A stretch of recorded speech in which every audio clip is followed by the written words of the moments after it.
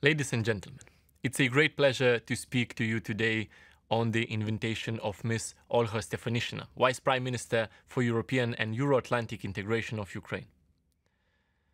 The war in Ukraine is having global impacts on people, on families, on the world's stability. And it's a constant feature of my work with the enormous environmental damage Ukraine is suffering. Ukraine became the first non-EU country to coordinate the activities of the 14 countries in the Danube basin that make up the Danube strategy. This shows a firm commitment to engage, reinforce, and take a leading role in pushing European cooperation. It also underscores the attractiveness of this macro-regional strategy, which offers cooperation on an equal footing between our member states and our neighbors.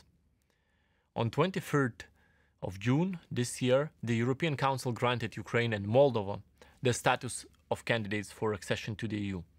This decision is a strong signal showing consensus that the EU's door for membership is open. I expect the Danube strategy will help them in pursuit of this objective. This macro-regional collaboration brings enormous benefits to the region. The strategy has helped improve water status, reinforcing the integration of river basin management, planning, and flood risk prevention. By facilitating fish migration, it helped save the Danube's sturgeon. It also contributed to improved navigability and to simplifying and digitalising border crossing procedures.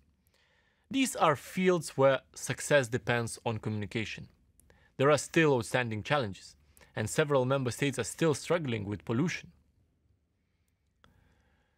The Commission is doing all it can to improve the situation, offering funding, opportunities, and facilitating exchanges of good practice.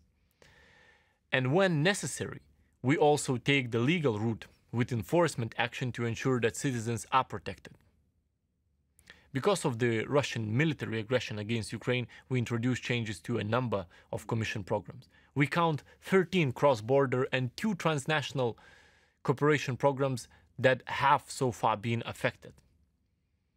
While solidarity and cooperation on the EU borders with Ukraine is reaching new heights, collaboration with Russian Federation and Belarus has long been suspended. The Commission acted fast.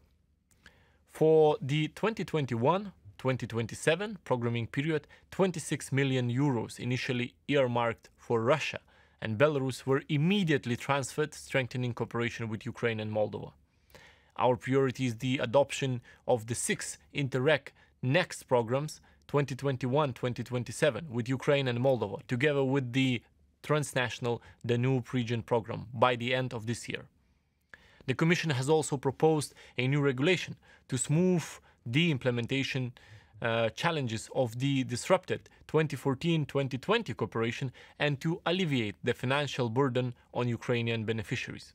The proposal brings legal certainty and flexibility, allowing the use of the program's financial liquidity to support new challenges like migration.